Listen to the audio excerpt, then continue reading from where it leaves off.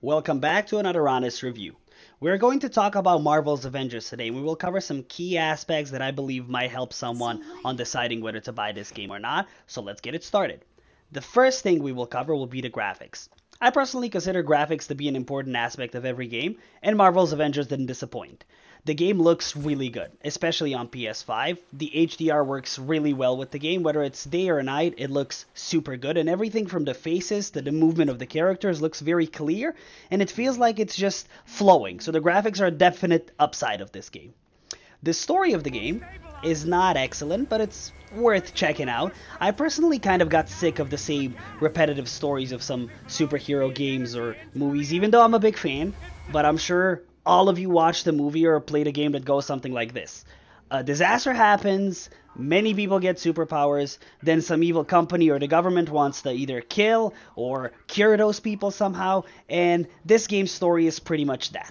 You play as Kamala Khan, or Miss Marvel, and she is a cool character. She was one of the people that accidentally got powers after that explosion happened and the Avengers disbanded, so she is on a mission to reassemble them again and try to take control back of her life so she doesn't get hunted like the other people that gained powers. The mechanics of the game are really good, and you can play as many different Avengers, and each of them is unique in their own way. All of them have different attacks and different special moves and the things that make them special. So honestly, when playing with each of the characters, I really felt like I was part of the game. So they did a really good job of making you feel immersed. The game seems like it tried to pick up on some cool mechanics that God of War had, for example, like the quick time events where you have to press certain buttons at correct times, and it worked out pretty well. They also have finishers, and they added the finishers from Marvel Spider-Man when you press triangle and circle at the same time, but these quick time events kind of feel like they are a knockoff, and they don't seem as good as they do in the original games I mentioned, but they're still quite fun, and I'm glad that they tried to learn and implement new things.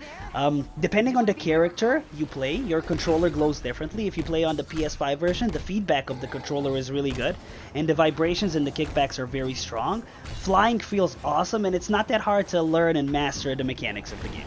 One of the things that I didn't particularly enjoy in this game was the fact that everything kind of feels scripted.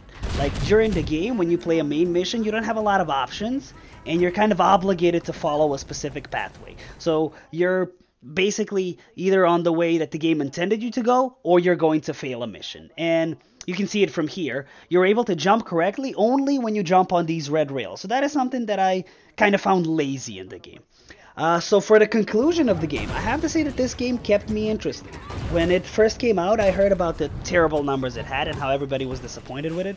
But over time, the people started to change their minds, and it seems like the developers worked really hard on making it better. So if this game is on sale, I would definitely buy it. I got mine for Black Friday for $15, and it was an awesome deal. And if you're able to get this for a price around, $15, $25, it would definitely be worth your time. So thank you for tuning in for another video, guys. I hope you enjoyed it, and I will see you next time.